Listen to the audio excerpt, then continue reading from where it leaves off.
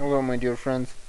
This poem is called Meeting an Angel, and it's dedicated to a real angel I met, named Ellison. Thank you for inspiring it. I met an angel in the city of angels. Her smile was great, and her wings were fragile. She sat on my shoulder. She shined like a star. I wanted to hold her, so gently in arms. She sang me a song, touched with voice my soul strings, then hugged me so nicely with her silky wings. Since then we're together till our days end.